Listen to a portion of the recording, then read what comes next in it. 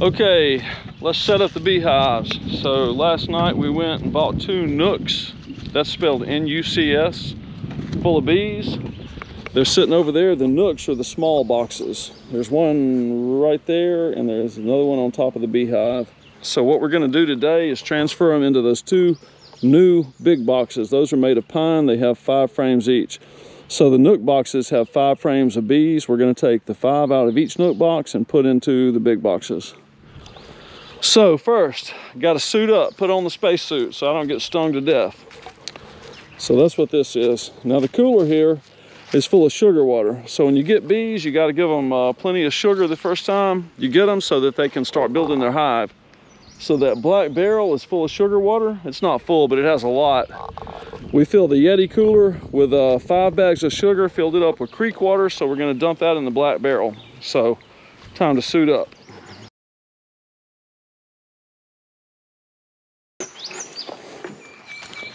So first thing we're gonna do is smoke the bees a little bit with a smoker here.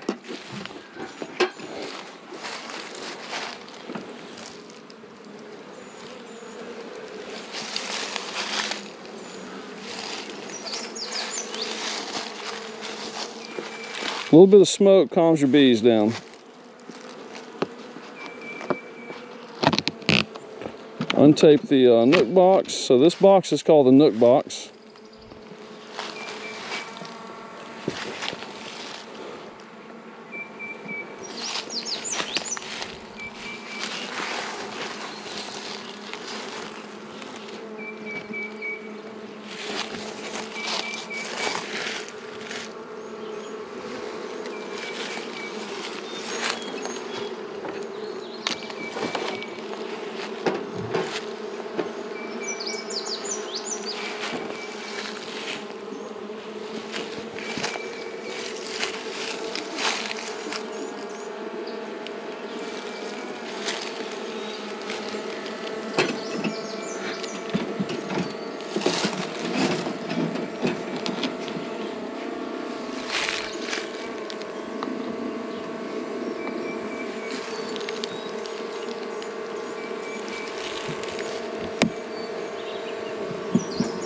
You got to be very careful moving bees, because if you kill the queen, then your hive is going to die. They're going to disappear practically overnight.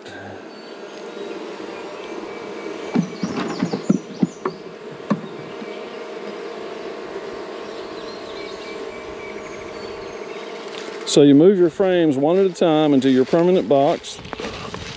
See if I can get you a good picture of this. You got to be very careful. Just go slow. With bees, you never rush. You always take your time. So you put in an existing frame, then you move a new frame next to it. Then go use your flat blade to pry the frame apart and just do the next frame. You don't really get into the mass of the bees until you get right up in the center. And sometimes you got to smoke them a little bit extra. The smoke calms them down.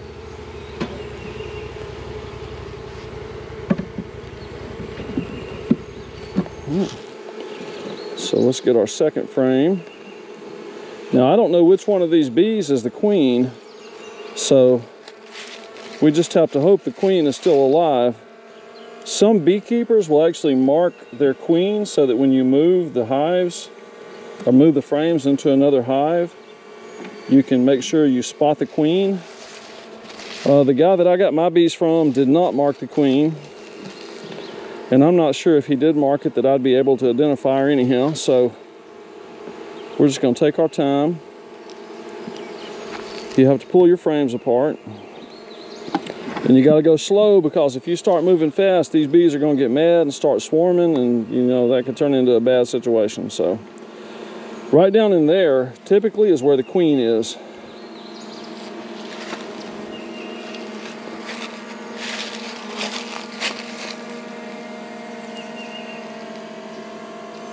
And you don't want to drop a frame or kill your bee. If you drop the frame, you're going to kill a bunch of bees, so you don't want to do that. So you see I've got old frame, new frame, old frame, new frame. I'm just going real slow. All right, this is the heavy frame here. The frame with all the bees is the heavy frame.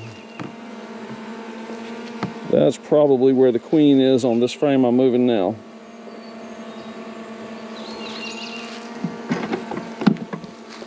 Now, if you're watching this and you're an experienced beekeeper, just know that this is only the second time I've ever done this. I'm not the bee expert. I'm doing the best I can.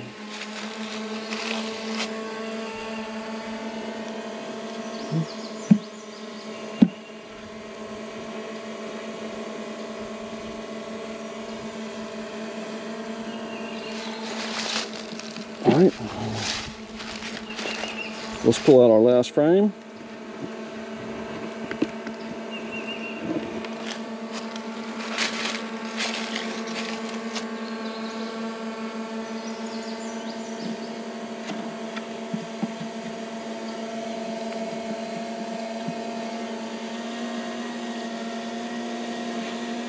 All right.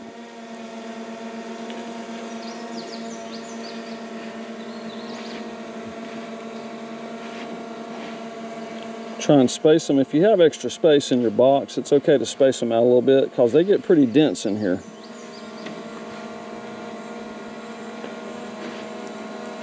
And bees like in tight enclosed spaces, but they do need a little room to move, especially during the summer when it gets really hot outside.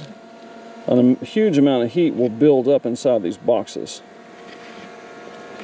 So there we go. So, all right. So now here's what you do. You see all these bees that are still in the box, okay? We gotta get these bees into there. So here's what we're gonna do. We're gonna close the box and we're gonna tap it, just like that. And then we're gonna come over here and just pour them out. Okay, now they're mad now. Oh yeah. They're angry with me now. Yes, sir. If I didn't have this suit on, I'd be hurting for sure. All right.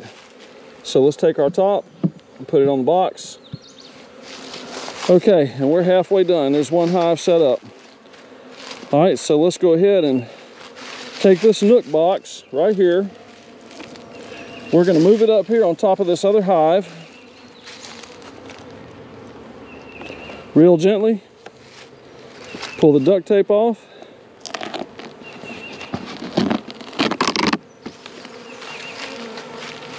And let's smoke our bees a little bit. Move my frames out of the way. We're going to reposition those one at a time. All right, so let's give these guys a little smoke. A little smoke calms them down, helps them feel better. Maybe they won't try to assassinate me. All right, pull the top off. While you're pulling the top off, make sure you smoke them a little bit. Hello, boys. Welcome to Mike's Beehive.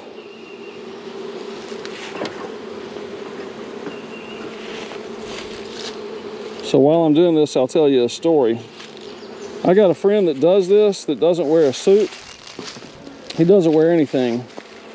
He just walks in with a short sleeve shirt and a pair of shorts on, and he will mess with the bees, and he never ever gets stung. I think there must be something in his smell that calms the bees, or maybe they're just not scared by him. I don't know. All right, so we're going to slowly move the frames one at a time.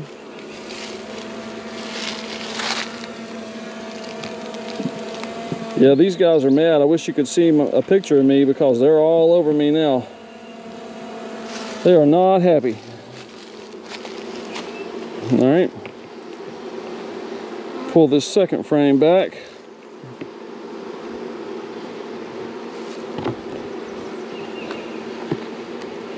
Yeah, my friend Tim could come into these hives. He could pick these hives up and hold them in his hand, play with them, move them around. Didn't wear any protection, never got stung the first time. Well, maybe once. All right.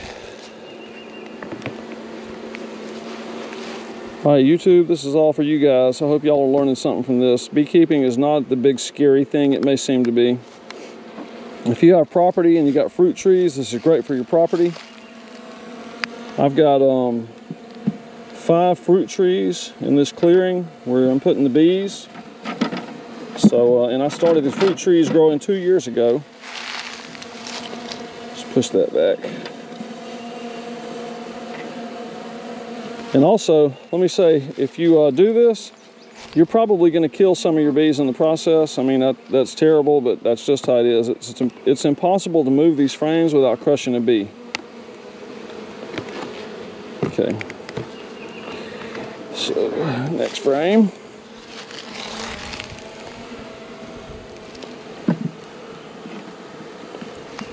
And the key to success with this is to just get prepared, be prepared to do it. And I'm not the most prepared either.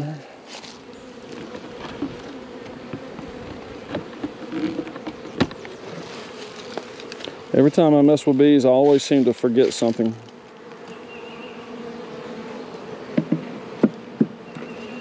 All right, so now that they're all in the hive, let's try and space our frames out a little bit to give these guys time or room to move.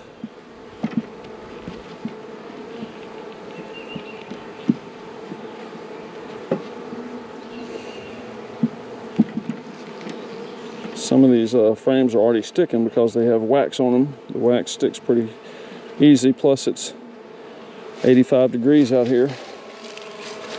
All right, so now my screwdriver, I'm gonna throw it over there. All right, we're gonna take this box. This is really gonna make them mad. Don't hit it on that hive. Go hit it on something else. Let's go over here and just hit it on this pole to shake them loose.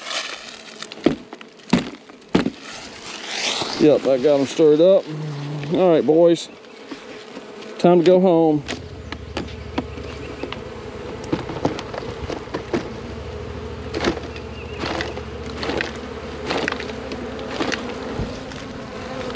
All right, so I'm going to leave these 2 boxes right here open.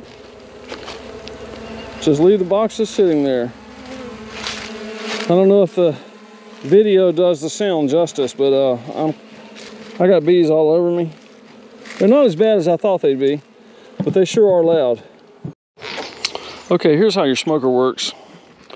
You pick up anything you want, leaves, pine straw, whatever, and you put it in your smoker. There you go.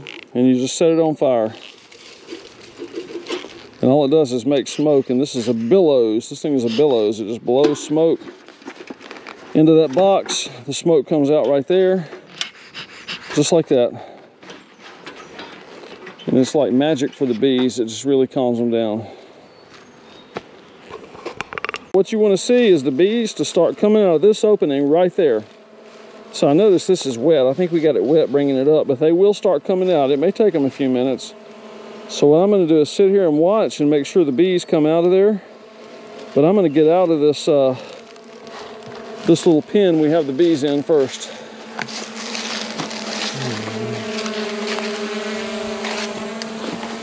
Notice there's still some bees down in there.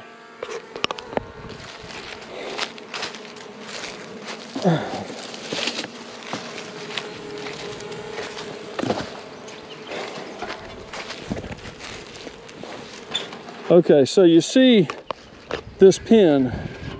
So we built this pen a couple of years ago, and this pen is designed to keep critters out of here. Like, we don't want deer to come in here and accidentally knock over our hives. We don't want other animals to get in. You're not going to stop a raccoon or a possum from getting through here. You will stop deer and pigs from coming through here. So we have our barrel full of sugar water. It looks like the bees have already started going in to the hive box right there. You can see them going in and out. So that's looking good. There's Nora. She's not scared of the bees at all. Go, Nora. All right, this one's looking good. Let's watch it for a second. It's funny. Let me see if I can get up close and show you something. If there's a dead bee, like there's a bee that's on its back, let's see if I can pull that guy out of here. The other bees will actually try and pull out the dead bees. I've never seen that before. So they're going in and out there. They're going in and out here. They're looking good. See if I can get a little bit up close and personal with them here. All right.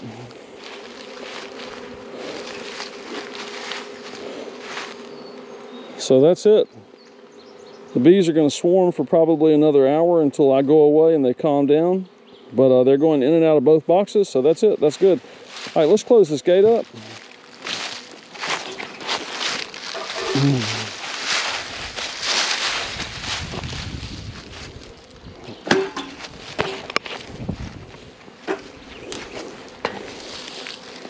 Okay, we're good. The cage is closed. Bees look like they're good. This hive, they're not going in and out very much. I wonder what's going on there. But they seem to be okay. I'll leave them alone for 3 or 4 hours, come back later today and check on them. I see a couple of red wasps walking around or flying around. I don't know what's happened with them. But anyhow, the bees seem to be good, so we're just going to leave them and go about our merry way. And we'll check on them again later. Thanks for watching.